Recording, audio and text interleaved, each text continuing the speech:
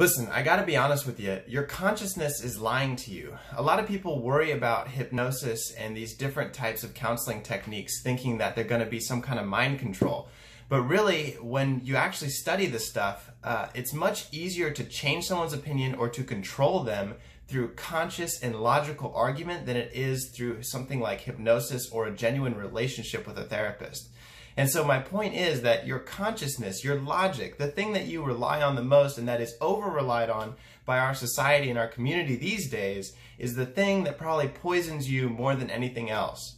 I haven't met an individual who has a well put together story and lives from their heart and lives genuinely who wasn't happy. Maybe their circumstances weren't great, but they were happy in the moment because they knew that there was a greater story that was being played out. And they didn't worry about the logical little things that get stuck in the middle, like we often do, and become depressed and anxious.